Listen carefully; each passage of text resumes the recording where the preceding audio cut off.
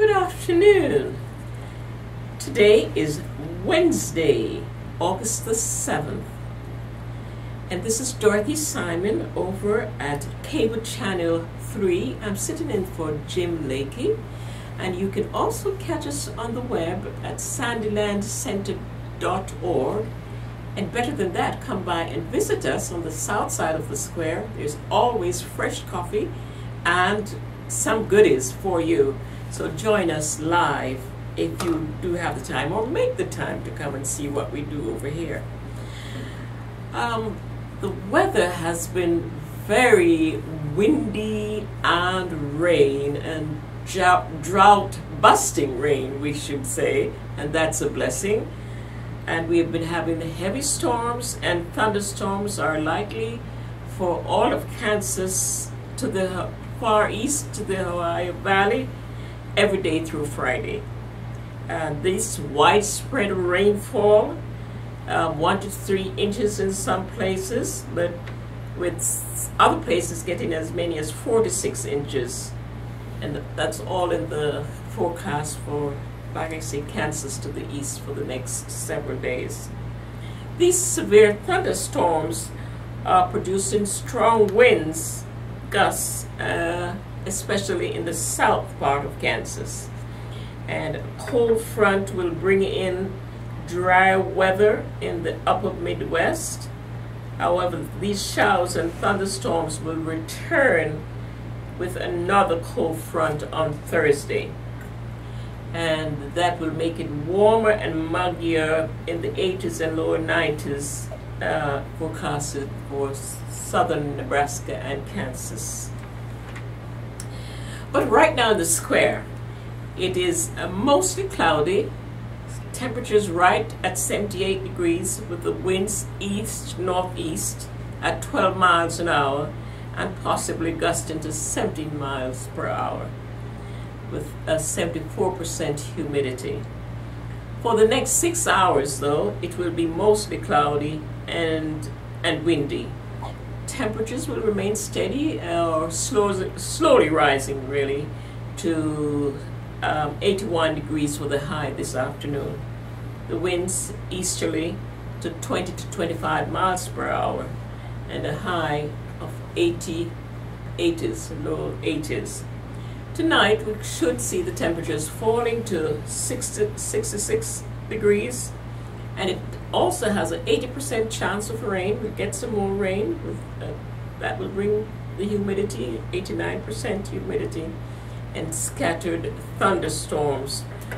We can expect that this evening. Tomorrow, pretty much the same, some scattered thunderstorms with a high 78 degrees Fahrenheit and a 60% chance of rain, and the humidity still remain high at 85%. And then in the nighttime, you should also have some scattered thunderstorms. And Friday, still that same pattern remains. A high of 79, low of 59, 20% chance of rain, and the winds northeasterly at 8 miles per hour. So we are being blessed with lots of rain to fill in for the water drought that we have been having. In our community, we have tomorrow, we want to wish Kim and Brenda Straub a happy anniversary. So if you see that good couple anywhere in the neighborhood, do wish them a happy anniversary. And tomorrow we want to wish our friend Ron Moore a happy birthday, and Louise Harter. So wish them a happy birthday, Ron Moore and Louise Harter. The young people are getting ready for school, or probably they don't want to hear that, but it's beginning to sound like the summer is getting over, as the school enrollment in District USD 351 is today. It starts at 12 to 3 p.m. and in USD 350 it's Thursday from noon until 7 p.m. And please remember that the children will need proof of identity, the birth certificates, the social security numbers, immunization records.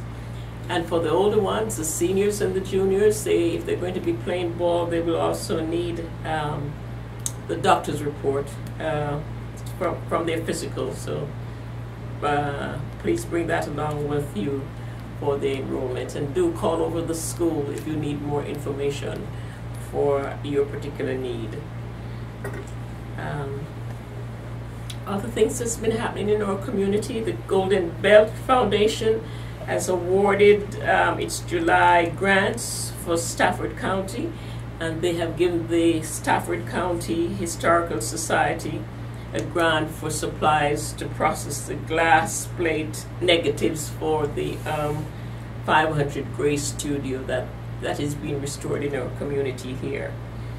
If you need more information on how this process goes, and if you have a project that you would like to be included, please call Bob Muirhead at 785-650-250 or Kay Onru at 785-625-1474. That's a great work that they do, the Community Foundation, and they support lots of different projects. So if you or your organization needs some help over there, make sure you can use that service. And every Thursday for the month of August, the St. John Farm and Art Market has begun. They began last Thursday, and they will do so tomorrow again. So bring your produce and your crafts for sale. And if you need information on how to get a booth, please call Amy Collins. Call Amy at 620-549-3502 for more information on what to do to get the booth and setting it up. And I know I've heard the music and the dancing for the Saturday hot summer nights that's been going on in the square. The last one is coming up on August the 10th, the hot summer nights. It's music, it's free hot dogs, hamburgers, it's fun, it's games, it's basketball games, it's dancing, it's refreshments and giveaways. It's just a good, healthy way to spend a hot summer night. So come on out on August the 10th for the hot summer night in the city square. And we just want to invite you today for lunch over at the Maxwell Center. On our menu for today, we have Salisbury steak with gravy, steamed broccoli, sliced tomatoes, probably from somebody's garden, which is very good this time of the year, green pepper salad, cream pudding, and roll and coffee. And tomorrow there should be roast turkey, au gratin potatoes, seasoned green beans, ranch lettuce salad, and apple pie cake, and tea and coffee. And on Friday, quick Swiss steak, cream potatoes, seasoned Scandinavian vegetable mix, cottage cheese vegetable salad, a berry cobbler, and tea and coffee.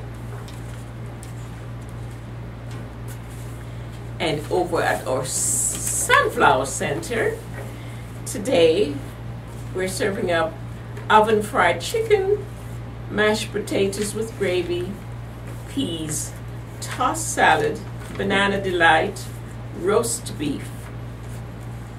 And tomorrow we'll serve some red potatoes with those roast beef, green beans, and tomato salad, and a key lime pie, it looks like. And on Friday, steak teriyaki, rice, mixed vegetables, cranberry salad, and dessert.